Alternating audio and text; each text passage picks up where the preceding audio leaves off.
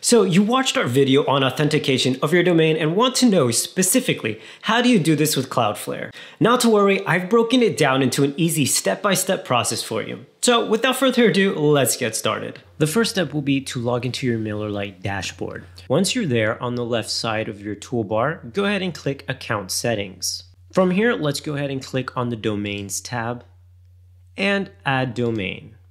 Here you will enter in the email address you wish to use to send emails from and go ahead and click Save.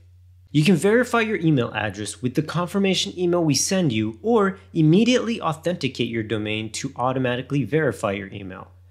From here, you can go ahead and click Authenticate, and a new pop-up will show you all the name and value fields for your DKIM and SPF records.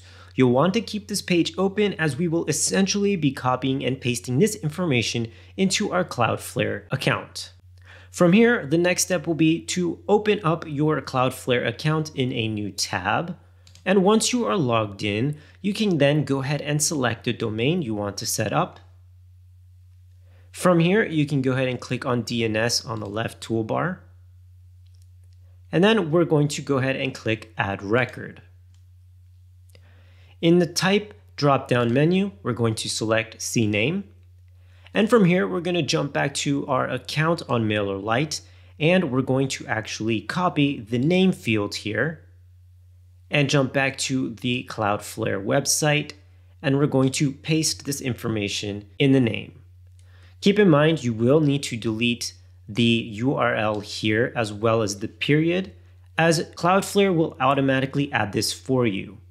Now we'll go back to our MailerLite account settings, and we're going to copy the value, go back to our Cloudflare account, and paste that in the target here. We're going to turn our proxy status off so that it is DNS only, and the TTL we will leave at default of auto. From here, all you have to do is click on Save, and now we will add our SPF record. Do keep in mind, you cannot have two SPF records. So if you already have one set up, you will actually need to merge them. You can find more info about this in the description below. So let's go back to our account settings in MailerLite. And for this one, we are going to skip the name. However, we will copy the value. Now let's go back to our Cloudflare account. And once again, we're going to add another record. In the Type drop-down menu, we're now going to select TXT. And in the name, we're going to simply add the @ symbol, as Cloudflare will go ahead and automatically add the rest. Our TTL, once again, we can keep at auto default. And in the content field, we're going to paste the value.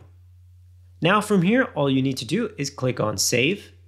And now we can head back to our account settings in MailerLite and go ahead and click on DNS records.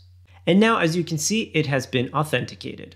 Keep in mind, it could take up to 24 hours for the new records to take effect. To verify if they've worked, head back to your MailerLite account settings, go to the Domains tab, and click Authenticate on your domain. Then, click on the green Check DNS Records button to make sure that the records match. If they do, they'll be approved and your domain will be authenticated. If not, you'll want to reach out to support from your domain provider to troubleshoot.